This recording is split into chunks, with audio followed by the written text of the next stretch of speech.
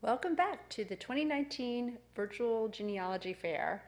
If you are following along from home, this is session number 6, our final presentation for this year's fair. The lecture is accessible for all skill levels and entitled The Homestead Act, the land records of your ancestors. And our speaker is James Muhn. During this session, he explains the basic provisions of the Homestead Act and demonstrates how to research and interpret homestead documents found in Record Group 49, Records of the Bureau of Land Management, BLM, and they're for family history research. Mr. Muhn is a researcher, writer, and lecturer on federal land policy. I am now turning the broadcast over to James Muhn. Well, first, let me thank the National Archives for inviting me to give this presentation. So, starting on slide 4, for most people, the Homestead Act is the law by which the American frontier was settled. Not enacted until 1862, it was but one of many authorities by which the public lands of the United States were disposed of. It was, however, one of the most important, since under its provisions, it stimulated the settlement and development of the Great Plains, the Far West, and Alaska. Please go to slide 5. Homestead entries could only be made on public lands. As a result, no entries could be made in the original 13 states, Maine, Kentucky, Tennessee, Texas, or Hawaii. Exclusive of Alaska, 1.5 billion acres of public lands were acquired. It is on these lands that homesteads could be made. Next slide, number 6. As noted, the Homestead Act was but one of a dozen laws providing for the disposal and management of public lands. When passed in 1862, there were already many laws enacted by Congress. Please go to slide number 7.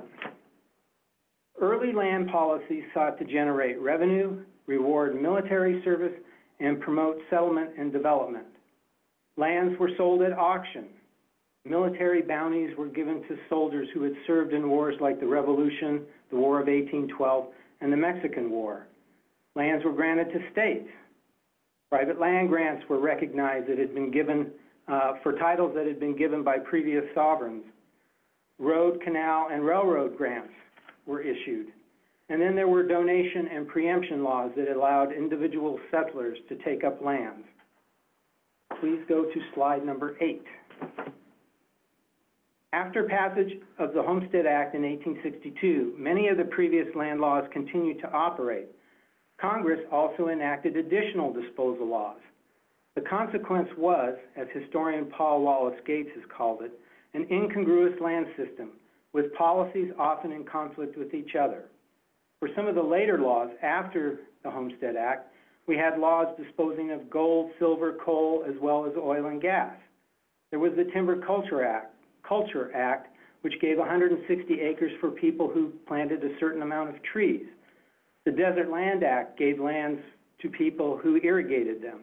The Timber and Stone Act disposed of those lands that were chiefly valuable for those resources. And then there were conservation policies that later came in, like the National Forest, which took lands out of the settlement policies. Please go to slide number 9. Administering the Homestead Act and the other land laws was the responsibility of the Land Department, as it was referred to as in the late 1800s. The Land Department consisted of the Department of Interior, created by Congress in 1849, and the General Land Office. The General Land Office handled the day-to-day business of disposing of and otherwise managing the public domain. Under it were district land offices with registers and receivers whose duties included taking applications and reviewing land entries. Surveyors general directed the survey of public lands, and special agents investigated suspected fraud cases. Please go to slide number 10. Of the many public land disposal laws, the Homestead Act and its amendments are considered by many the most important. Of the more than 1.1 billion acres of public lands disposed of, Over 285 million were patented as homesteads, or 25% of the total. More important, about 1.3 million individuals successfully completed homesteads. Please go to slide number 11. The original homestead law of May 20th, 1862, provided that a settler could enter up to 160 acres. It specified the character of the lands that could be entered, stated who could make entry, and the requirements to be fulfilled to obtain title. Please go to slide number 12. After passage of the Homestead Act in 1862, Congress did many amendments to the law. Here are a few of them. For example, in 1872, Union veterans could apply up to 4 years of service towards their 5 years of proving up on their homestead. In 1875 and 84, Native Americans were allowed to make homesteads. In 1898, the homestead law was extended to Alaska. Please go to slide number 13. In the early 1900s, there were a number of new homestead acts. In 1906, the Forest Homestead Act allowed for entries within national forests. In 1909, the Enlarged Homestead Act gave up to 320 acres to a settler. In 1912, the 3-year Homestead Act reduced the 5-year period of time to prove up on a homestead to 3 years. In 1916, the Stock Raising Homestead Act gave 640 acres or a full section of land to a settler. In 1976, the Federal Land Policy and Management Act repealed the homestead laws. Please go to slide number 14. So, what were the motivations for homesteading? Well, perhaps most important was for people was getting a farm of their own. They saw this as a better economic opportunity. They also saw it a means of economic security. Some took out homesteads to help a family. Children would take out entries so that their father could add it to his original homestead. There were people who speculated, who took out a homestead in the hope that they could sell it for more money after they got patent.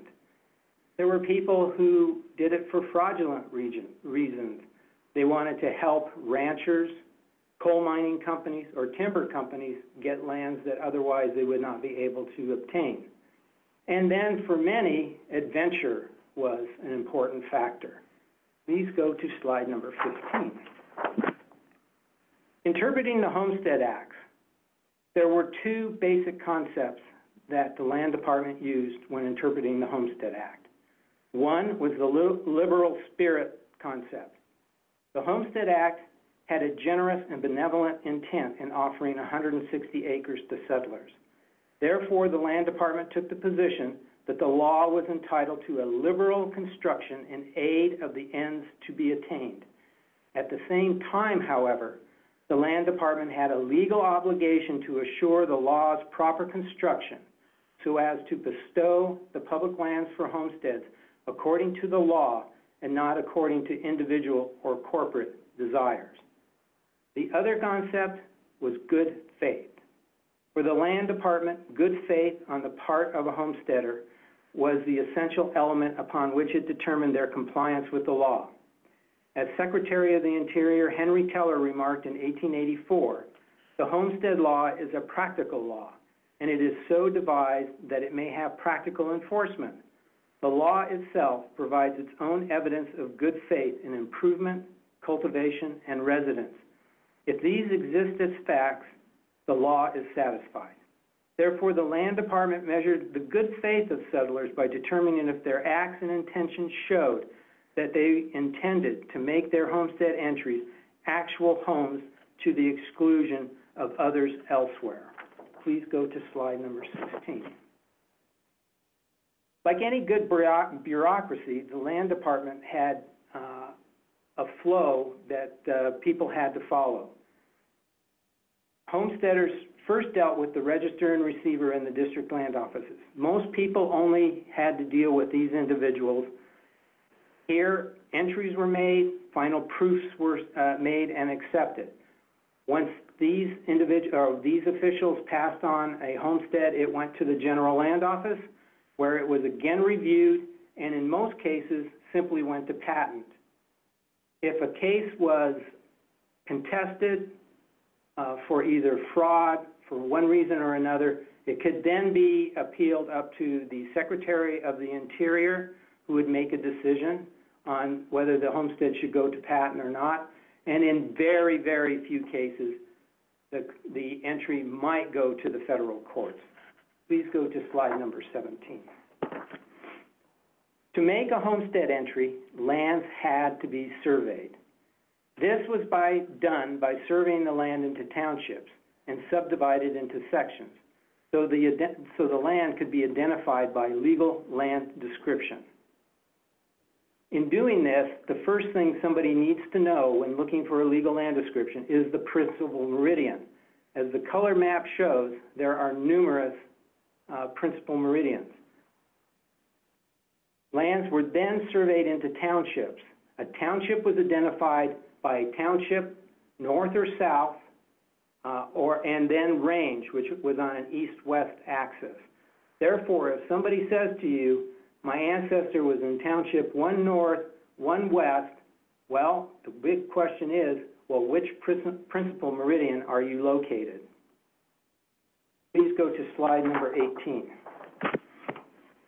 So, as mentioned, the basis of legal land description is the township for the rectangular survey system. A surveyed township plat shows what the surveyor found when running his lines within a township at the time of survey, not the date the plat is approved. In this example, the plat shows a lake, streams, roads, houses, fenced lands, and other features. Accompanying a survey plat are field notes giving surveying details, and at the end, a general description that describes the character of the land and oftentimes the settlement activity in the township. If your settlers settled on public lands prior to survey, they should show up on the plat. However, since survey lines are a mile apart from each other, and if somebody is in a ravine, they might be missing. Please go to slide number 19. In addition to township surveys, there were surveys made under the Forest Homestead Act of 1906. That law allowed people to make homestead entries on lands chiefly valuable for agricultural purposes within national forests. The available areas were usually located in unsurveyed mountainous regions and the agricultural tracts of irregular shape. So the law provided for the survey of entries by metes and bounds description. Known as a Homestead Entry Survey, or HES, each survey received a specific number for the state or territory located. The HES plat will show physical features like slope and natural water courses, and will show the location of improvements like houses, barns, and irrigation ditches. The accompanying field notes provide more information about improvements, the quality of soils, and the agricultural activity on the entry. Please go to slide number 20. The process. Complying with the Homestead Act and the regulations for it was at times a harder endeavor than living on the land and cultivating it. Please go to slide number 21. The Homestead Act, as with all public land policies, is complex. Congress was constantly modifying the provisions of the Homestead Act for a variety of reasons. At times, a new law sought to liberalize a provision. In other instances, Congress sought to close a loophole to prevent frauds from subverting the Homestead Act's intent. Land Department administration of the law was also constantly evolving. Its efforts to interpret the law in a liberal spirit, but not in a manner that permitted the fraudulent acquisition of land, resulted in it having to continually change the rules and regulations used to determine the good faith of settlers in complying with the provisions of the law. What was policy in 1868 might not be policy in 1869. Furthermore, when the Land Department had a general administrative rule to govern compliance with the Homestead Act, it at times allowed exceptions to such a rule when it was apparent a settler showed good faith in complying with the law. Please go to slide number 22. In making an entry, the first thing an individual had to do was make application. In it, an entryman swore he or she was eligible to make entry and that the lands being entered were of the character contemplated by law. Please go to slide number 23. So, who could make entry? Well, first, you had to be a citizen or have declared your intent to become one. Ex-Confederates were initially denied but later allowed. Married men of any age could make entry. Single men had to be over 21 years of age. Women in certain cases could make entry. Usually they had to be single and over 21 years of age. African Americans were allowed, as were Hispanics. Certain Native Americans were permitted to make homesteads. Foreign-born Asians, however, were excluded because they could never become citizens of the United States. Slide number 24. Making an entry. What lands could be settled? Well, you were allowed up to 160 acres of public land. You didn't have to take 160 acres. You could take as little as 40. Unappropriated, unoccupied, and unreserved lands were open to homesteading. They had to be non-mineral in character, they had to be agricultural, or suitable for grazing. Please go to slide number 25. What lands weren't available? Well, those reserved for government purposes, such as military posts.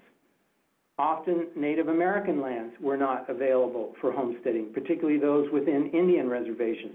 Those had to be opened by Congress after treaty or agreement with tribes. State and territorial lands granted by the United States were not subject to entry. Valuable mineral lands weren't allowed. Lands chiefly valuable for their timber could not be entered as homesteads.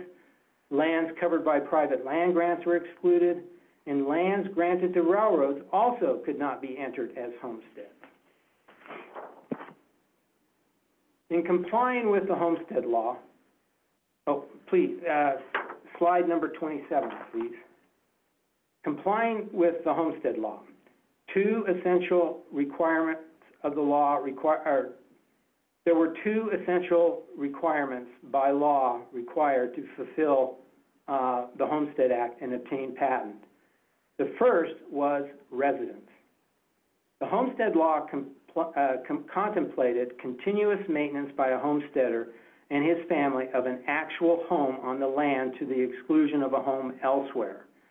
Except as required by law, the General Land Office did not stipulate any specific improvements other than the need of a habitable dwelling. But the improvements had to demonstrate a homesteader's good faith to make his or her entry their exclusive home. There was never a regulation specifying the minimum dimensions for dwellings as some sources state. I point this out because many histories will state that a house had to be 8 by 10, 10 by 12, 12 by 14, and one documentary says 12 by 40.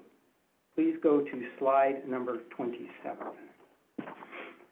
The second essential requirement was cultivation. The Homestead Act did not specify how much land needed to be cultivated. Again, good faith was looked for. The General Land Office usually wanted to see evidence that the land had been broken by plow and a crop raised. In 1880, it was ruled that grazing could be substituted for cultivation in regions where only livestock could be raised. The 3-year Homestead Act of 1912 did require entrymen under the original Homestead Law to have at least 1/8 of their entry under cultivation at the time of final proof. Congress had previously adopted such a policy under the enlarged Homestead Act of 1909. Please go to slide number 28. If one did not want to live and cultivate their entry for the full 5 years, they were allowed to commute it. The commutation clause was provided in Section 8 of the Homestead Act of 1862. It allowed persons to complete their entries to commute them by paying the minimum price per acre, $1.25 or $2.50. To do so, they had to make proof of settlement and cultivation as provided by existing law granting preemption rights. The law, as many historians state, did not stipulate that the homesteader had to wait 6 months before commuting.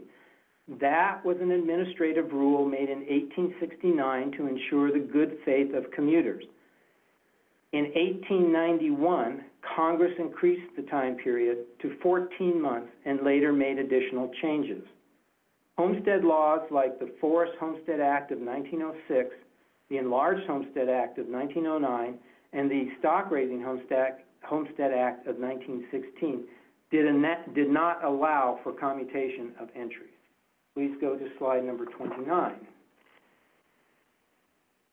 Final proof.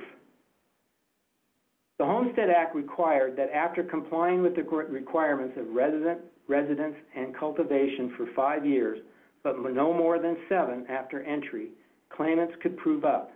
The General Land Office did this by having homesteaders, along with 2 credible witnesses, attest to having fulfilled the law's requirements as to residence and cultivation.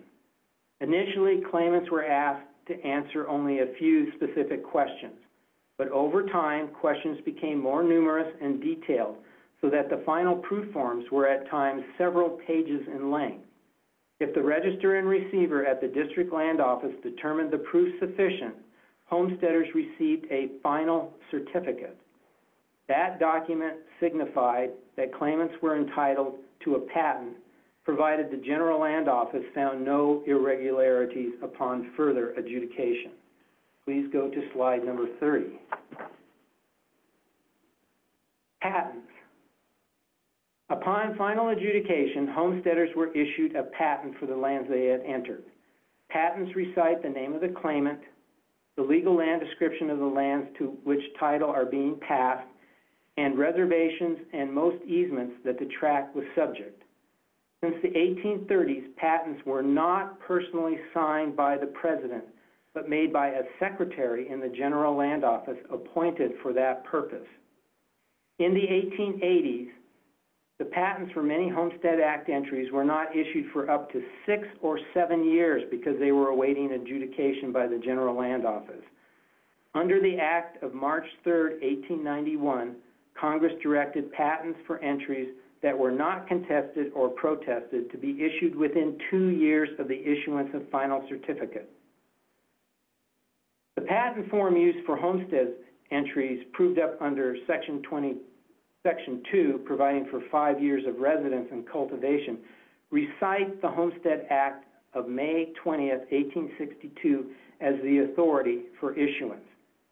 The patent shown here is a certificate patent, the kind issued prior to July 1, 1908. For certificate patents, it is important that you know the state and territory where the homestead was made, the District Land Office it was issued under, the final certificate number, the law under which it was issued, Homestead Act, and the certificate number. Please go to slide number 31. The General Land Office continued its certificate patent series on July 1, 1908, and introduced a new system called the serial patent system. In this example of a serial patent, note that this homesteader took land subject to any vested and accrued water rights, as well as associated ditches. The right for the later construction of ditches and canals by the United States, and the reservation to the government of all coal under the Act of June 22, 1910. To identify a serial patent, you just need the patent number, which is given on the lower left of this document. Please go to slide number 32. If an individual commuted their Homestead Act entry under Section 8, they received their patent on a cash patent form, which recites the Act of April 24, 1820. the General Sales Authority for Public Lands. Like certificate homestead patents, you need to know the state, territory, land office, the fact that it is a cash patent, and where the entry was located. Slide number 33. In addition to paying for commuted homesteads by cash, one could use military land warrants or various types of what was called scrip. If that is used for proving up on a commuted homestead, you need to go to those series to find your homestead patent file. Slide number 34. Not everybody was successful under the Homestead Act. There were two ways in which homesteads were canceled. First, relinquishments. That was a voluntary surrender of an entry. Before 1800, lands covered by a relinquished homestead entry could not be re-entered by another person until the land was reopened by the Commissioner of the General Land Office.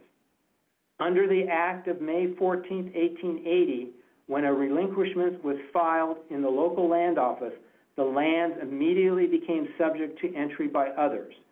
Under the law, relinquishments could not be sold, but it was a common practice. Slide number 35, please. Then there were cancellations. There were many reasons the General Land Office could cancel a homestead entry. Abandonment of an entry by a settler was a common reason. Contests filed by third parties alleging failure on the part of a homesteader to fulfill some requirement could also result in cancellation. The General Land Office could cancel an entry if it felt it was fraudulent or the final proof found defective. In all cases, homesteaders had the right to a hearing where all parties could present testimony and evidence. A party could then appeal an adverse ruling. Rulings made by registrars and receivers were reviewed by the Commissioner of the General Land Office. That official's decisions could be appealed to the Secretary of the Interior, and in rare instances, the Secretary's decision could be taken to the federal courts. Please go to slide number 36. Record keeping. It was of great importance to the General Land Office. Various types of finding aids were maintained at both the district land offices and the General Land Office's headquarters in Washington, D.C. This allowed land officials not only to identify and locate geographically individual entries and filings on public lands to ensure the protection of the rights and interests of individuals, corporations, and states and territories, but to detect errors in record keeping. Please go to slide number 37. The most important records that the General Land Office kept were the tract books. Congress directed that tract books be maintained in 1800. And to this day, the Bureau of Land Management uses a variant of this record. Tract books were intended to provide users with a way to determine the status of public lands within a township. At a glance, readers could determine what lands had been entered, the laws under which entries had been filed, the names of associated persons and entities, the dates of final actions, and what those final actions were, such as final certificate, patent, relinquished, or canceled. Each district land office maintained a set of tract books, as did the General Land Office's headquarters. For researchers, this record used to be the most important way to find all homesteads. As it will be shown later, there is now an easier method for finding patented homesteads. But for relinquished and canceled homesteads, this is still a very important record. Please go to slide number 38. Prior to July 1st, 1908, the General Land Office also kept records called abstract register books. A set of these books was kept by the kind of entry, homestead, desert land, timber culture, and the action, original entry or final certificates, at both district land offices and the General Land Office headquarters. Entries and proofs were entered in the order received and numbered consecutively. For original entries, the number assigned became the application number. For proofs, the number assigned was the final certificate number, which would eventually become the patent number. Homesteads commuted to cash entries will be in cash register books and appropriate military, bounty, or scrip register books for those actions. Please go to slide number 39. Serialized record system. This was devised and started on July 1st, 1908. The new record system was intended to provide for better efficiency and accountability. Commonly referred to as the serialized record system, all applications were arranged by district land office as before, but rather than assigning applications according to the type of entry, homestead, desert land, timber culture, etc., all were filed together. The applications numbers were then assigned in consecutive numerical order starting with 0, 1 by each district land office. Slide number 40, please. Another record devised by the serialized record system were alphabetical index cards. Each district land office maintained a set, as did the general land office's headquarters. Each card has the name of the land office, name of the applicant, the post office of record, the serial number assigned for each entry, and for each entry and filing made by that individual or entity. The alphabetical index makes finding persons' homesteads after 1908 simple. Please go to slide number 41. In addition, they also created serial register pages. This is essentially an abstract of every entry that is made. So in case you are missing a case file, you can at least get a sense of the process the individual had to go through. Please go to slide number 42. As said before, prior to 1908, files are always filed according to territory, state, land office, and type of entry. This is important to keep in mind because if you go to the National Archives and you say you want Homestead Patent number 1, the first question is, which Homestead Patent number 1 do you want? Do you want Homestead Patent number 1 for Denver, Colorado's land office, or do you want one for Lincoln, Nebraska's land office? This slide will describe some ways in which you can identify and order up case files. Please go to slide number 43. It is continued on to this new page, and you guys can read it. There's also a link which will send you to the National Archives, and they will have more information on how to order files. Please go to slide number 44. Okay, let's research a homestead. I have chosen the entry of a Fritz Richard to give you an idea of the trials and tribulations you might encounter when researching for a homestead. Please go to slide number 45. It is important to remember when researching for a Homestead Act entry, keep in mind that the words homestead and homesteading are often generic. As the Land Department observed in 1887, the expression homestead laws has more than once been interpreted by this department in a generic sense, so as to include other settlement laws besides the homestead law proper. Settlers and others were often more loose in using the words. The railroad company broadside advertisement to the right offered its grant lands for sale as homesteads. Settlers and their descendants often refer to their entries under other public land laws or purchased from third parties like railroad companies as homesteads. So don't be surprised when your homestead research results in learning that someone did not take up land under the Homestead Act. Please go to slide number 46. Finding a patented homestead. The Bureau of Land Management has made this much easier with its new GLO Records website. Here you can research by the name and location to get a person's land patent. When researching for names, be aware that the last name spelling can vary. Fritz Richard's name is spelled 3 different ways in the various records we will look at. Richard, Richard, and Richard. In one record, his first name is given as Frederick.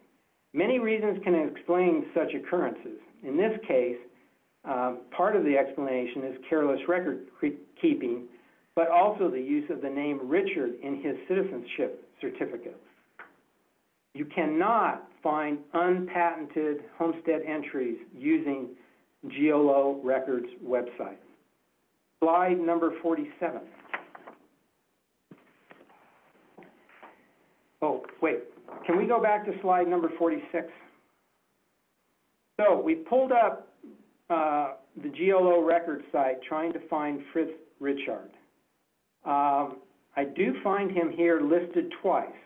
He got a patent in 1901. He got a patent in 1915. I look up those patents. They're not homesteads. The family tells me that he certainly homesteaded in the late 1800s. So what's going on? I look on this page and I see that there's an entry for a man named Fritz Richard. Could that be him? Could the BLM have accidentally put his name incorrectly? Please go to slide number 47. I look at the patent. The patent says it's Fritz Richard. Well, okay, it's not the guy I'm trying to find. It's not Mr. Richard. As we will find out later, this is his patent. He could have asked for a curative patent to correct the error, but he did not. As we look at this patent, there are several things of importance to look at. One, look at the Homestead Certificate patent number in the upper left corner. It's number 398 under the Central City Land Office. Also note that his entry or application is number 640. Please go to slide number 48. Okay, so we haven't found Mr. Richard for certain at this point, so we need to go to some other records. Let's go to the tract book. We know from the 1901 and 1915 patents that he had land in Township 3 North, Range 81 West. We go to that tract book, we start going through it, and we find all of a sudden, hey, there's an entry for Fritz Richard, which I've underlined in red. And look, it says it's application 640, and it also notes that it's patent number 398. Those are the numbers we saw on the patent to Fritz Richard. What the heck is going on? If we hadn't have found him in the tract book, we could have gone to the next record. Please go to slide number 49. This is the abstract register book. If we had gone through that, we would have run across Mr. Richard again. And again, we see it's application number 640, and in red, it's written that he got a final certificate of 398. Looks like we've maybe found him. Let's go to slide number 50. Let's pull up his case file from the National Archives in Washington, D.C. Here we find, even though the patent says it's Fritz Richard, on the front of his case file, it says Fritz Richard. I think we found our person. Let's go to slide 51. Here in his case file, we find his application for entry. Here you will see he'll say that he's, this form tells us that he made entry in 1887. However, he states he made settlement in October 1884. The township plat was approved in September 1883 and filed at the district land office soon after. Why did Mr. Richard wait 3 years after making settlement before making entry? Notations in the tract book and other records reveal that Mr. Richard made a Preemption Act of 1841 filing in October 1884 for this land, but did not prove up under the law. Why is not known. To keep the tract he had settled, he then was forced to make an entry under the Homestead Act of 1862. Slide number 52. Among the papers in his file is his citizenship paper. And in this, we will note that while his name is spelled correctly throughout most of the document, at one point, his name is changed to Richard. Now, why this happened is not known, but it is clear that he did not intend to change his name, because remember, in 1901 and 1915, he received patents under the name Richard. Please go to slide number 53. Perhaps the most important document in the case file for Mr. Richard is his final proof, which was made in 1892. In it, he claims to have made substantial improvements.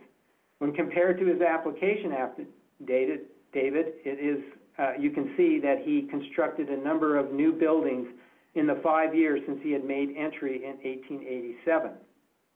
To verify the statements made and attested to, and to attest to his good faith, the law required Richard to have 2 witnesses of his choosing answer questions about his residence and improvements. Now, in the end, there is no question that Mr. Richard made his Homestead Act entry in good faith for the purposes of establishing an actual home to the exclusion of a home elsewhere. Perhaps the most telling proof is a 2015 atlas for Colorado that shows that his lineage still owns the Richard Ranch. So, as this example shows, finding a homestead entry can prove to be a difficult task, but it can be done. However, for finding most homesteads, especially those that went to patent, the research will be straightforward. Please go to slide number 54. So here I've provided you with a few public land terms, which goes on to slide 55. Please turn to slide 55. And then please go to slide number 56. This is a listing of the public land states. So this gives you an idea of where homesteads could be entered. Please go to slide number 57. And I have provided you with some suggested readings. Most of them, admittedly, are somewhat on the academic side, but most of them are pretty good. With that, I think I'm going to go to, let's go to slide number 58. This is where I've got my illustrations. Slide number 59, please. And I guess now it's time to be grilled. Thank you so much for your presentation. That was very informative. We do have several questions that have come from our online audience. So if you're ready, we'll start right in. Let's do it. Let's do it. So our first question is, are all of the documents associated with homesteads available online? For example, an application, the patents, and the proofs. Are those available online? And if yes, is there a web page that you could refer us to? You can find only a few documents online, going to that BLM's GLO Records website. There you can find the patents that somebody was issued. They're in the process of trying to put up tract books, but if you want to look at a case file, you need to go to the National Archives, Archives 1 in Washington, D.C., and order it. They have an order form that's listed in one of my pages on where you need to go, and they will then provide the document. But for the most part, no, you're not going to find most of the public land documents. You can find surveys on that GLO records site, but those are incomplete, so sometimes you have to go to the Bureau of Land Management to get copies of the surveys. Okay, thank you for that answer. And then specifically, where can we locate the tract books for research?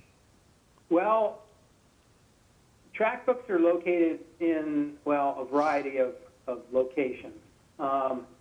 First, there's a master set. The GLO headquarters set is at Archives 1 in Washington, D.C. The regional archives have many of the tract books. But they won't always.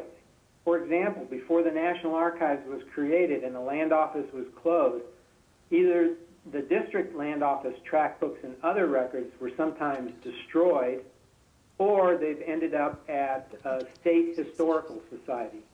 So if you're, let's say, well, let's take Minnesota and North Dakota. They both have GLO land district office records in their historical societies. So you may have to search around a bit to find where a tract book is. The GLO website is trying to get, the BLM's GLO website is trying to get tract books up on their site. Right now, I think they only have 3 states. Okay, thank you for that informative answer. At this time, I would like to also introduce Maureen Baker to help answer our questions. Ms. Baker is an archivist with the National Archives at Denver and subject matter expert for land records. So she is in the same room with Mr. Muhn. So thank you for joining us, Maureen. If we have any questions for you, feel free to jump right in. So going on to our next question.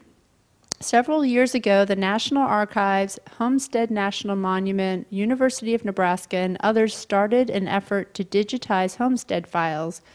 What is the status of this effort? So my understanding, and Jim, you might know more since you worked with Homestead a little bit, but my understanding is that we got Nebraska taken care of. But other than that, I think it's still a work in process. I think that part of the issue is funding for the project. But I'm not 100% certain on that, and I can certainly look that up and put a more thorough answer up on our History Hub site under the land records, and I could even do a blog about it. Well, thank you very much, Maureen. I appreciate you jumping in. We have at least 3 more questions. So the next one is, you mentioned the amount of acreage a person could homestead increased.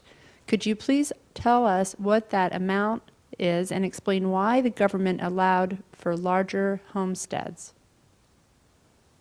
Whoa, fairly complicated answer, but let's make it fit. Mostly 160. First in Kansas with the Kincaid Act of 1904, Congress began to increase acreage, but the most important ones were the Enlarged Homestead Act of 1909. It increased it to 320 acres. They were going on the assumption at that time that the Great Plains was a hard place to farm and that a person needed more acreage to be successful. They'd come out with this new agricultural practice called dryland farming. And the idea was that you would cultivate half your land one year and that you would leave it fallow the next, or half your land fallow, and you could switch it around and that way, keep regenerating the land. So they went ahead and increased it to 320 acres. Let me note, too, that if you'd already taken out a homestead of 160 acres, you could take out another 160 under the Enlarged Homestead Act to fulfill the 320 acre under that law. For stock raising, it was because it was mainly for grazing and cattle needed a lot of land, particularly in the semi-arid west. They would go to 640 acres. Of course, 640 acres was not enough land. This law, in many respects, was a failure. A lot of agricultural experts at the time thought that you needed 100 head of cattle to support a family. And the 640 acres, a lot of people said couldn't support more than 10 to 25 head. And I guess that's trying to make my answer short. Thank you. It sounds like there's much more. Next question, is there an easy way to tell the date of your family's patent? Well, you look at the patent. It will be dated on there. It gives you the date that the patent was issued. Okay. But the thing to remember is, and like I pointed out, sometimes patents lag final proof by 6 to 7 years. So don't look at a patent. If somebody says, well, I patented in 1892, and therefore Grandpa probably must have settled in 1887, That may not be the case. I mean, you know, if that patent lagged for that 6 years or something, he could have made his homestead, you know, 10 or more years previously.